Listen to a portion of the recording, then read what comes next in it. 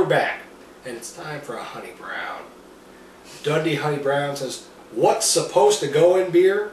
German purity laws say that you're only allowed 4 ingredients. But this is America, the land of individualism, civil disobedience, and footballs that don't roll like the rest of the world wants them to.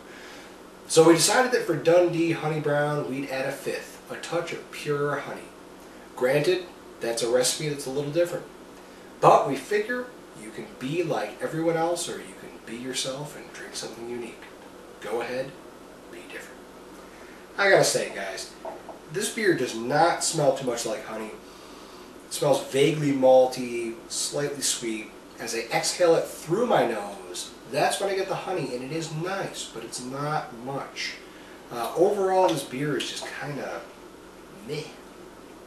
Literally, M-E-H, meh. I gotta give it a thumbs down. Alright, I'm gonna give it, to coin the phrase that you, or to use the phrase you coined earlier, a half-cocked thumbs up. Because I gave the previous beer a thumbs up, and I feel like this is very similar to the wheat ale that we tried, right? It's very, this is similar to that. It's kind of watered down. I don't taste the honey in it as well, although it does have a semi-sweet taste to it. It is very easy to drink. It would be a nice, easy summer beer, especially for someone that's not into anything that's too malty, too hoppy, too, you know, something that just smooth and goes down easy and doesn't really care about flavor or, you know, any of the other higher beer snobbish qualities. So this is a good layman's beer. So I'll give it a half-cocked thumbs up for everyone else out there. It's one of those more high-character lagers where there's actually something to taste. I think it's drinkable, but I kind of agree with what both of you said. It's like there isn't a whole lot of honey here. But it gets a little bit sweet, and I mean, it's not like the greatest beer in the world, but it's drinkable. I'd recommend it. So I'd be interested to try an entire bottle of it, so thumbs up. The Dundee Pale Ale, enjoyably hoppy. I'm loving on the label already. What is the key to happiness? Money? There are the tax issues. Power? The demands on your time. Fame? Photographers where when you're in your skivvies. Sex? Well, there are some things you just can't argue about. But for a true hop lover, happiness is a perfectly balanced pale ale. Dundee Pale Ale is hop perfection.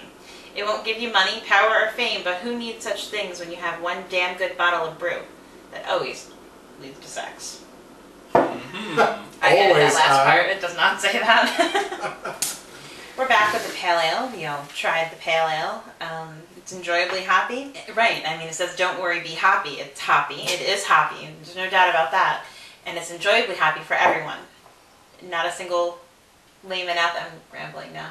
Yeah. Because I've had too much. But I'm going to give it a thumbs up. I'll stop. I'm kind of mixed on this one. I mean, for a pale ale, it does what it's supposed to do. There is a noticeable hop bitterness to it. And like there's a caramel sweetness, but you know, the flavor scheme overall isn't really like knocking my socks off, but it's not bad, so I guess I'll give it a half-cock thumbs up, as you both said. Nice. Okay. I'm going to break with you two.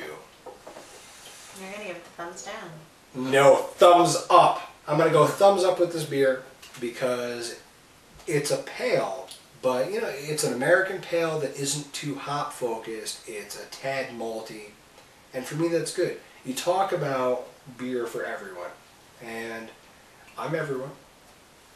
I don't like beer that is too hoppy. Most IPAs and a lot of American pales to me are too hoppy. They're too grapefruity or piney. And this is just a nice balance of a higher than average amount of hops without going overboard. And to me, this is very pleasing. So, thumbs up. I go back with the Dundee IPA, India Pale Ale, which is one of my, well, is my favorite style of beer. It says, sometimes it's okay to be bitter. When they stick you on a ship and send you to India without any good ale from home, it's okay to be bitter. The result was India Pale Ale, the high point in bitterness history. When your team goes 0-16, when you don't make it past the lady tea, or when you just want an ale with as much oomph as a steak or a burrito, or a Vegas bachelorette party, be bitter, people will understand. 6.3% ABV. I'm hoping that this is going to be easy to open. Alright, we finished up with the Dundee IPA. As a big IPA fan, I have to say I'm not really a fan of this. It's got the bitterness and dryness that you look for in IPA, but the actual taste isn't really there. I mean, it's bitter enough and all and strong enough, but it's just not a whole lot to appreciate about it. So, kind of on the fence about this one. I guess I'm going to go thumbs sideways. What do you think, Henry? Chad, I agree with you. In fact, 100%. In terms of an IPA, they pick up on sort of the basic, really base notes. You know, it's bitter, it's hoppy, but other than that, what is there to it? You know, I mean, at least the American Pale that we just had some flavor, it had some malty goodness, but this is just, it's the skeleton of what an IPA should be. And as such, maybe, like you said, it's the, you know, the beginner beer, the beer for everybody, the introduction to the style, and as such, it's not even that good. Sideways. Okay, I agree. The India Pale Ale has Indian or India. It definitely has the skeletons of a pale ale, what a pale ale should be. I like it. I actually like it. I would have one of these though. I could not have multiple bottles of this or glasses. I give it a thumbs up. Because now I'm taking the mindset of the beer for everybody. Okay. Alright, well, we'll come back with our final thoughts on the mix pack overall.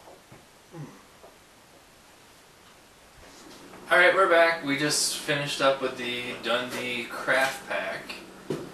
Overall, I thought it was decent for what it is. It's a supermarket quasi-craft beer mix pack.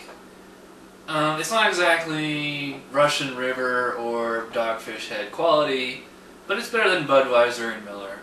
So overall, I would give it a thumbs up, and I also want to point out that I got this entire box for $5 at Brew Crew, so Brew Crew for the win. What do you think, Stacy? I feel that taking the blue collar approach, this whole pack is, I give it a thumbs up. It's a very good introductory craft pack. Okay. You know, like you were saying, Chad, this is no Goose Island, it's no Keegan Ales, it's Right. okay. You know, this is sort of a mediocre selection, gives you the bare bones on a couple different styles, but it lacks the finer points that make them worth drinking. And even if you've never had a style of beer before, and you're curious, why would you want to try something that's just the bare minimum, a sort of C student? You want to try something that has those finer notes, that gives you, you know, the best you've ever had, or at least good. And this stuff was mostly okay. So I've got to give this whole pack a thumbs sideways. Yeah. I can kind of see where you're coming from, Yeah.